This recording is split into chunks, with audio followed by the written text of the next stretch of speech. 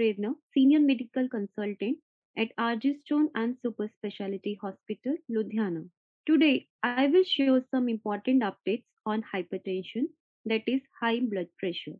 As per latest WHO data, nearly 63% of total deaths in India are due to non communicable diseases, which means diseases attributed to lifestyle in majority of cases, of which 27% are attributed to heart problem, which can affect 45% people in the age group 40 to 69 years. Raised blood pressure is one the most important risk factor for the development of heart problems.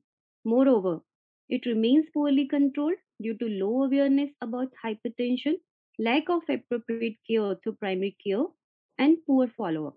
In India, the prevalence of high BP has gone up over the last 30 years to 38% in men and 32% in women, which was previously 29 and 28% respectively, primarily due to increasing longevity. Despite the rising number, nearly half of the people with hypertension they are unaware of the fact that they have high BP. Additionally, more than 50% of the people living with hypertension they don't get any treatment. As per a recent study published in Lancet 2021, only 1 out of 5 men and 1 out of 4 women actually take appropriate BP lowering medication. Presently, mercury sphygmomanometers has been replaced completely by aneroid and digital measuring devices due to health related toxic effects of mercury. So these devices are no longer used.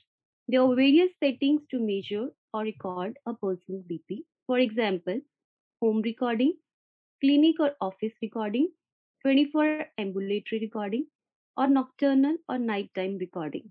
The diagnosis of hypertension will be if your BP is equal to or more than 140 by 90 for office BP reading.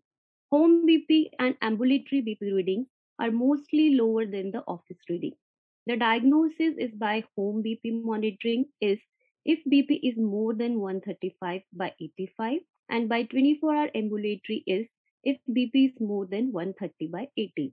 As per 2018 European guidelines on the management of hypertension, the diagnosis of hypertension should not only be dependent on office BP measurements but also on the home or ambulatory BP measurements. In fact, home BP monitoring should be encouraged for better patient involvement and compliance.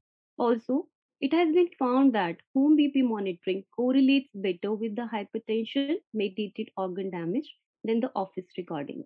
Most of the patients with hypertension they require lifelong medical therapy to achieve optimal BP control. 2018 European guidelines equally recommend 5 classes of BP lowering drugs depending upon the age group and presence of associated medical problems. Your clinician can choose specific group of drug for you. In fact, in present scenario, combination therapy in a single pill is always the preferred one and it is encouraged for better patient compliance and long-term drug adherence. After the recent SPRINT study, the threshold for starting BP loading drugs and the target BP to be achieved has been lowered down as compared to the previous Indian guidelines on hypertension. Now, the new threshold for starting antihypertensive drugs should be 140 by 90 in most of the patients. In patients with coronary artery disease or person having heart failure, it may be considered even at a BP of 130 by 80. In elderly, the target can be between 130 to 140 systolic and 80 to 90 diastolic.